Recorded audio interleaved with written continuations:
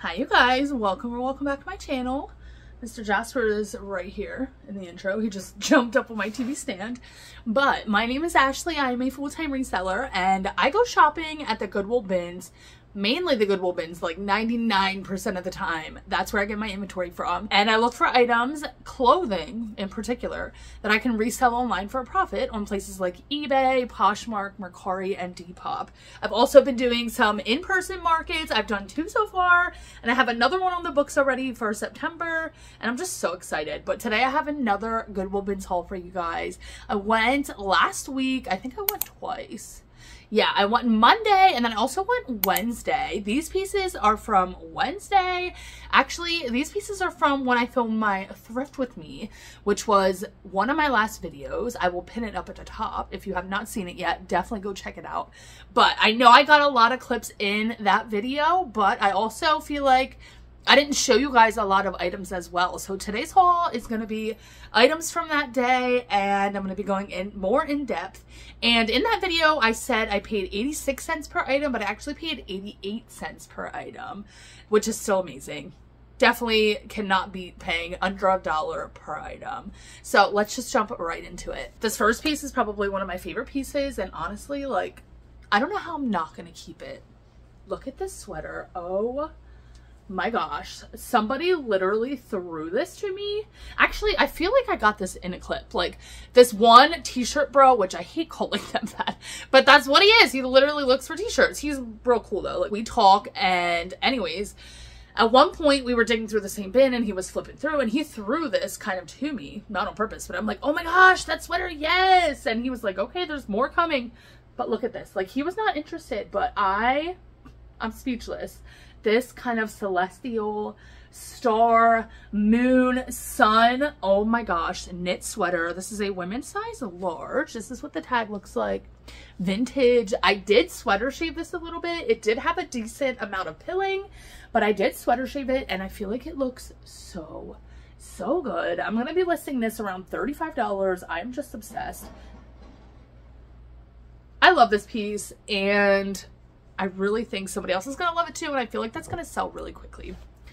Now this piece, you guys, my friend Cassie actually found and gave to me. I think this was in a clip as well, but these are a pair of vintage Y2K. They were made in 2001, says it right on the tag.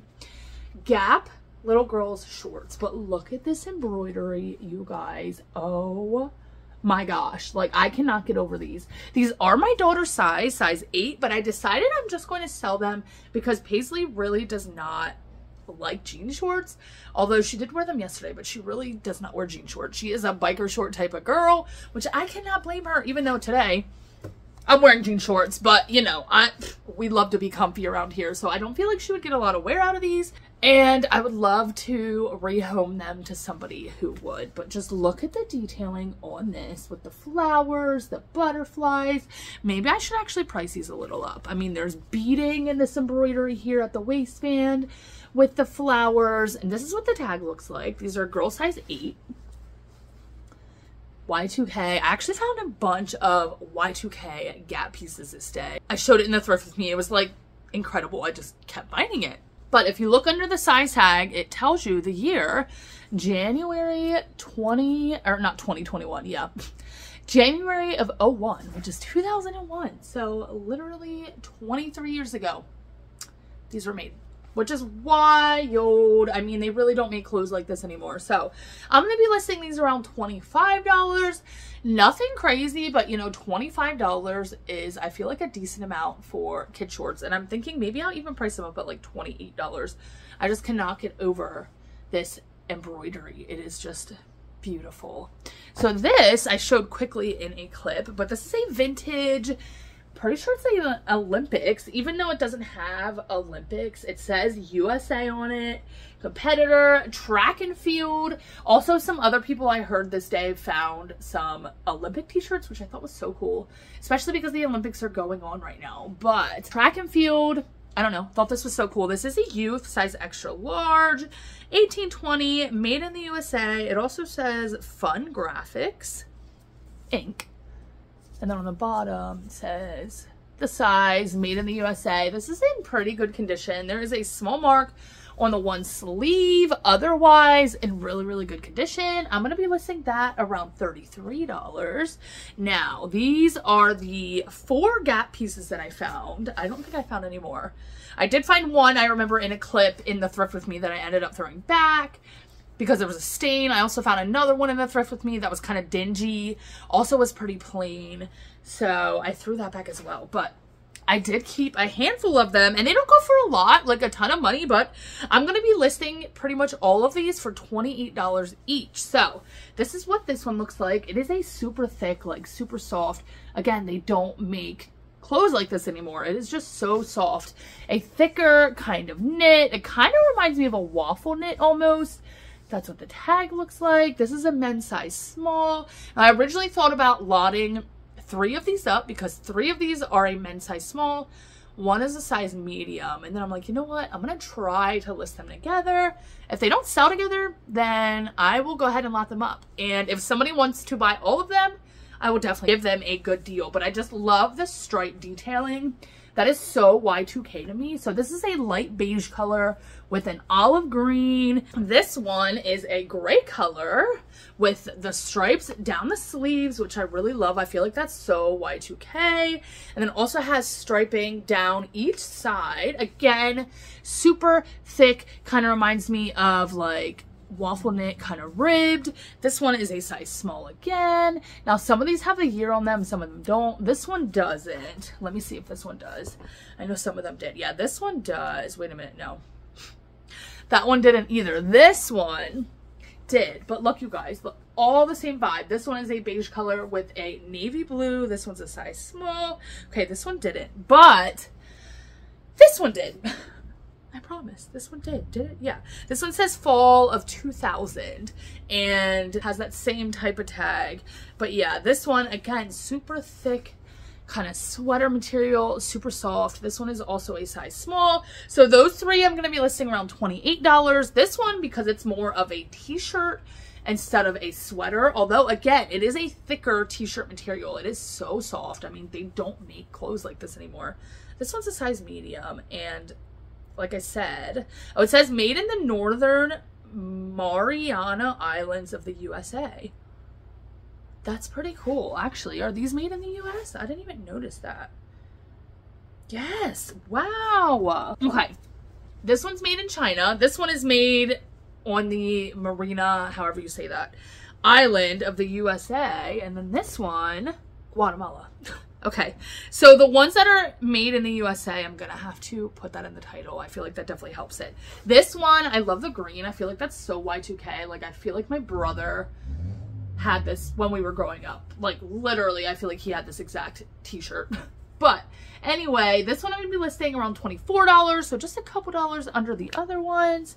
This is another sweater, you guys. I've mentioned this quite a few times, but I'm definitely changing gears, switching, and focusing on the fall and winter weather items, which is kind of sad. It means that summer's almost over, but it's also exciting because it means that sales should be picking up. Also, I love sweaters. I can't say no to sweaters, so like this is my time of year. I love reselling in the fall and winter time. But this is a PSU, Penn State University. I've been finding so much Penn State stuff. I live in Pennsylvania, so oh my god, I thought that said I just had a heart attack. I thought I was not recording for a second. Oh my god. I was gonna have an absolute freaking breakdown if I found out I was not filming. Anyway, I live in Pennsylvania, so, you know, PSU, Penn State, the football team is a Pennsylvania football team. So I find a lot of Penn State items and people love it. I've been finding a lot of vintage items, which this is. Gear for Sport is the brand, men's size, medium. Now, this is in really good condition for it being white. There is a small spot right here. If you guys can see that. I don't even know if you can see that. Otherwise, in really, really good condition. This I'm going to be listing around $39. This is really thick, chunky, soft knit. I absolutely love that. This, I really don't pick up scrub tops anymore. I used to, but unless they're figs, they really don't sell for me. Like right now I have a couple listed that are like Disney. I don't know why I picked them up before. Like why? They sell for very little money and they usually sit. But this Halloween one, I figured I would pick up. I figured it would sell pretty quickly, especially if I'm getting it listed early. like I am. It's about to be August in 2 days. So this is a Halloween little cat theme, size extra large as well. It is also older, I believe. So that's kind of cool. This I'll only be listing around $17, but I'm hoping it sells quickly. Hopefully somebody will scoop it up for that full asking price, and that will make my day. Here's another sweater, you guys. This is vintage, men's size, extra large, made in the USA. Pine State is the brand. I say this all the time. You're probably sick of hearing me say it if you watch my videos a lot, but brand typically does not matter when it comes to vintage clothing. Now, of course, if you find a really good brand that's vintage, like, it's gonna help it. But for this, for instance, I didn't pick it up because the brand is Pine State. I picked it up because of the style. It is a wool blend, argyle print, V-neck, preppy, grandpa style. You know, I feel like you can even use the word grunge on this. Like, so many keywords you could use. And somebody asked me in one of my videos, they commented and they said, there's only 3 options on Poshmark for keywords. Like, where do you put all your keywords? Because for this, for instance, I have more than 3 keywords that I'm going to use, and they don't all fit my title.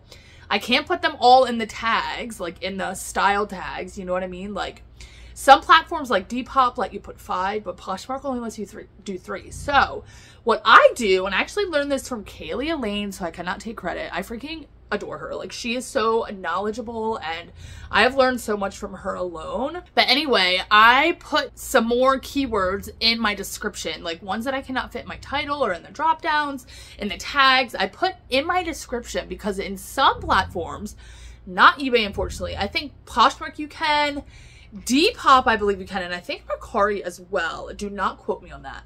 But some platforms search by the description as well. So I will literally list in my description. It will say style profile, and then I will just list the keywords. Bohemian, hipster, grandpa, Y2K, cottagecore, art to wear, wearable art. You know, any keyword that I want to put in there. Now, all those aren't for this, you know what I mean? But any keyword that I want to put in there, I put in my description. Like I said, every platform does not search by the description. I definitely put the most important keywords in my title, but just in case you were curious, because I'm always throwing out keywords, and obviously you can only fit so many in a title because there's only 80 characters in a title allowed. So I put my extras in my description box. This next one is another really funky sweater. I love this. Oh my goodness. Kind of geometric. Also has a checkered print at the bottom. Again, vintage. This brand is Magna Force, men's size 2XL, made in the USA again. That's what the tag looks like. I love the size. This one's in really, really good condition. That dark blue and black. This I'll be listing around $35. This piece, you guys, is so adorable. I don't think I showed this one in my haul. I have a very similar one as well. But this is a vintage. Just the brand is Mini Jez.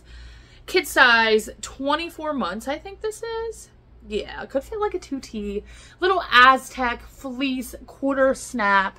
T-snap pullover. I'm going to be listing that around $22. I love listing pieces like that. If that was a grown-up size, I feel like it would do so well. A grown-up size. So this actually pulled from my market finds. I figured I would show you guys real quick, or not market finds, from things that I was trying to sell at my market that I decided to not sell at my market this past time because I had limited rack space.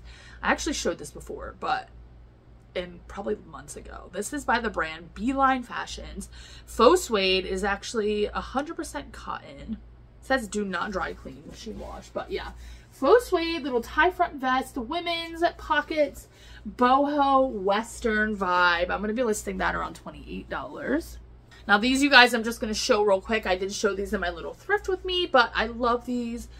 Going to show them again because they just go for so much money. And if you did not know, definitely keep your eye out for vintage Oshkosh baby overalls. These are a pair of corduroy ones, little ruffle butt. Like, are you actually kidding? Corduroy, floral, ruffle butt. They have buttons up the front. They also say Oshkosh bagosh vest back, which can add value. People love that, and I put that in my title. These are made in the USA. These ones, I believe, are an 18-month, 12-month. These ones are a size 12-month. On the back it says made in the USA, which I try to put in my title, even if I just can fit USA. and then put USA made in my description. Like, it definitely helps. This exact pair I saw sold for $47. In my thrift with me, I said $54. That was a lie. I did put the picture up. But this exact pair sold for $47 something. Now, they can go for $50. I once sold a pair for $200. That was a fruit print. It really depends on the style. You know, there is more of the floral ones like this. But I'm going to be listing mine around $59. Which is just mind-blowing for a little baby pair of overalls. But there are collectors. There are people that just buy this stuff to collect it. It's actually mind-blowing. And then this is also a pair of little vintage Oshkosh shortalls, the little short overalls. These also say vest back on the back. These are made in the USA as well. These are size 2T, 3T, which is a bigger size, made in the USA. And these ones I'll be listing around $39. You know, I cannot get as much for the short ones as I feel like you can the long ones, but still, $39. Like, I expect to sell them for at least $30. That's wild to me. This is actually, the last three pieces are all kids pieces. This is a little Y2K Nike puffer jacket. Honestly, these don't have a great sell-through rate, but I'm hoping because I have it listed early enough that it should sell pretty quickly. This was made, it says on the tag, in April of 2001. I keep wanting to say 2021. No, 2001. 18 months is the size. Little Nike puffer spell out there, and then it has this swoosh on the back, which I loved. Not going to get a ton for that again, but I think I'm listing that around $24. This I absolutely love. This is in such good condition. And again, if this was a grown-up size, that's funny. If this was an adult size, it would go for so much more. But this is an LL Bean, made in the USA, kid size 2T. Little T-snap, quarter snap, fleece pullover. I love this winter print, kind of sled, hats, trees, kind of winter Christmassy print. I love this. This feels like it was never worn. Like, I don't understand. I just don't understand. But this I'll be listing around $29. And then last but not least is this adorable little girl's jacket. I love the pastel. Like, these pastel colors just are so nostalgic to me. Brings me back to my childhood, as well as the line. Like, just the lining in this. I don't know. Just something about these windbreakers that are lined just is nostalgic. Is that weird? It just brings me back to the 90s when I was born and raised. But this is by Rothschild. Didn't really pick it up because of the brand, although this is a decent brand. This is a girl size 5'6". I did note in my listing description that there's a name there. Not a big deal at all. It's just on the tag. And yeah, I absolutely love this. That'll be listing around $28. I always list a little bit higher than what I actually expect to get because I'm constantly having 10% sale on my eBay store. I'm always sending offers, receiving offers. So I try to leave some cushion room, some wiggle room in all of my listings. So if you're thinking like, wow, $28 for that, that's pretty high. I don't expect to get $28, although that would be nice. You never know. I might, you know, some comps are actually selling for around $28 for that brand. So I actually technically list kind of mid-range, but I list a little bit higher than what I expect to get, if that makes sense. But yeah, you guys, that is the end of this video. That is everything I have to show you today. Probably will have another haul for you soon. I don't know if I'm going to haul anything from the rest of this trip. I'm unsure. I believe I'm going back to the bins tomorrow, as long as I wake up feeling okay. I have been feeling kind of under the weather these past 2 days. Like yesterday, I literally lounged around the house all day. It was Sunday, but that's still very rare for me. I edited a video, and that's really about it. Like, I didn't photograph. I didn't even list anything yesterday, which kind of made me feel bad. But try not to feel guilty about it because I really think my body is just telling me to slow down. Like, I mentioned this in my ship with me video, but I feel like I just keep adding things to my plate, and then I wonder why I'm so tired and worn out. Like, it's not like I can add hours to my day, you know what I mean? Like, I keep adding things to my plate, but I'm not adding time to my day, and I need to just stop. I need to slow down. Like, I can't do everything by myself, and I'm truly starting to feel burned out a little bit, and I don't want to. That's the thing. Like, and I'm trying to fight it, and I feel like the best way for me to fight the burnout is to actually do some self-care, like do something for myself for once, which is kind of hard, you know, especially because I'm a single mom. I feel like my world, including two little humans' worlds, are all on my shoulder. Like, our lives are all on my shoulders and my shoulders alone, and that can get exhausting, being a single mom, on top of, you know, being a business owner. I run this business by myself. I don't work another job. I don't work at a normal, you know, quote unquote normal 9-to-5 corporate job, anything like that. So like, so much is riding on my shoulders alone, and I feel like the weight is just starting to get a little bit heavy. But also at the same time, like I said, I keep adding these to my plate. Like, for instance, in-person markets. Like 4 months ago, I wasn't even thinking about them or doing them, and so I've kind of allowed myself to, one, not put so much pressure on how many items I'm listing a day, as long as I'm listing at least 5 every day, which is like wild. That is not a lot. But I would love to list at least 10. Today I listed 10. Tomorrow I have 10 scheduled, which is amazing. But I'm trying not to put pressure on myself, especially around the market times. Like, I had a market this past weekend. I didn't do that well at it, but a lot of my focus was on that for a couple of days. So obviously I cannot focus on my online listings as much, but that's why I delist and relist. You know, it's not like I'm just completely taking a break from my online stores. But anyways, you guys, I'm so sorry for this ramble fest. I did not even expect that to happen, but I've just been feeling kind of tired, kind of burnt out, and kind of just like, I'm trying to get my groove back on, but I also need to remember, like, girl, slow down a minute. Your body's literally trying to tell you to slow down. Like, I feel like crap. I'm tired. Like, and that's another thing. Like, I feel like, okay, I've been so busy that I haven't even gone to the gym in like 5 days. And I'm like, I want to go on a walk this afternoon, but at the same time, like, do I even want to? I'm so exhausted. But then if I don't, I feel bad. Like, girl, you're so lazy. You haven't gone to the gym in days. But at the same time, I need to listen to my body. Like, there's only so much I can do. And if you're ever feeling like this, I just know you're not alone. Like, it's gonna be okay. Try to get a little bit of self-care in every day. Like, try to do at least one thing for yourself every day. Just one thing. If that's all you can fit in, just one thing. More would be ideal. But anywho, guys, I am gonna stop rambling now. I'm gonna fold this stuff up. I'm gonna get these listings done, but I actually already listed everything that I showed you, which is amazing. So I think I might actually go on that little walk, even if it's, you know, just a mile little walk. Like, I need to get my body moving. Yesterday was like, I was on the couch all day. So I feel like that's also part of my problem. Like, I'm not moving a lot these past couple of days. Anywho, you guys, I promise I'm done rambling now. Thank you so much if you made it to the end. I freaking appreciate you. Thank you so much if you keep returning to my videos, no matter how chaotic they are. I appreciate you so much.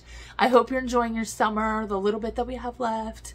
I'm definitely trying to. I'm going to the beach in a couple weeks, so really excited about that. Much needed little trip that I'm going to be able to kind of shut off my brain for and shut off my business for, which is going to be nice. But anyway, you guys, I hope you enjoyed this video. I hope you're having a great day, and I'll see you on my next one.